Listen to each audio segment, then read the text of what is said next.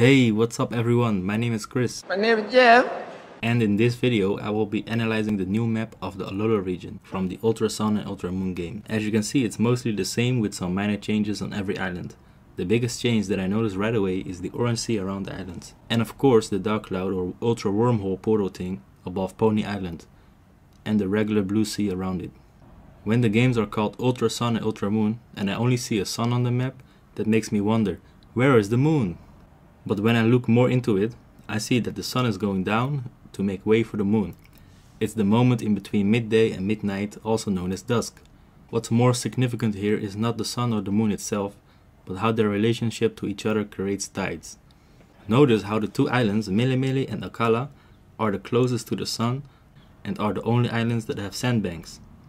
So these islands are being affected by the outgoing tide due to dusk, which means that the other two islands, Pony and Ula'Ula, are not affected because the tide hasn't gone out yet. That explains why they have no sandbanks on the map, but they'll probably have them when it turns dusk there. Where have I seen tides before? Oh yeah, Mustleaf City, in the Hoenn region. But this time it's not just going to be one island, but all four of them. I also see Pokemon migrating just as dusk breaks. It looks like some Wailord and Pelipper.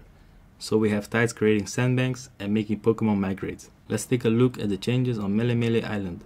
There are two sandbanks, one in the northwest and one in the northeast.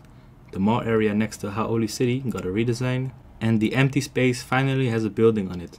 It also looks like the area around the dock turned into a sandbank too.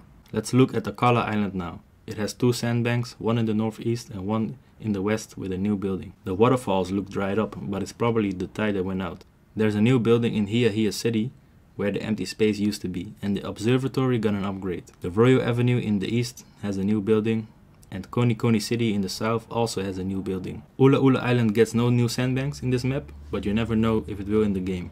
The empty space in Maui City has a building now, but the empty spaces in Tapu Village and on Route 15 stay empty. Mount Lalakila gets a new area just under the clouds. Pony Island has the least changes so far. It loses a rock formation at the south, but gets one in the east. And there's an ultra wormhole above the island, putting the whole island under a shadow. Make sure you're subscribed and leave a like to support my channel. And let me know what you think about this in the comment section. That's all for this video. See you guys in the next one. I'm out.